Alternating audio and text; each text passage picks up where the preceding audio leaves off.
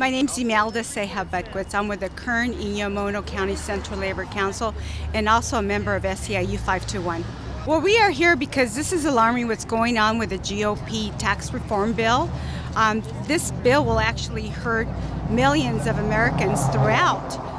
In the Central Valley alone, we have a lot of low-income individuals who depend on the Medicare, Medi-Cal services, and other human services in the county. So this would be cut tremendously. It would be $100 billion in healthcare services and another $25 billion in Medicare. So again, that's very alarming. My name's Hertz Ramirez, and I guess the question is, why am I here today? I'm here to oppose the GOP tax cut for the wealthiest 1%, where the rest of the 99% don't get the tax break. This will supplement the wealthiest.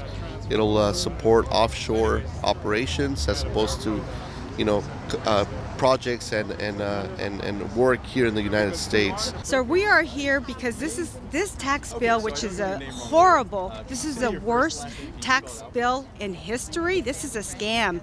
It's going to hurt our community, and we are sending a clear message to Representative Valadao that he cannot let this happen. It's already passed once. We need to stop him. He's up for election in 2018, and as constituents, we need to make sure that he hears us. If he doesn't, then we need to get him out of office.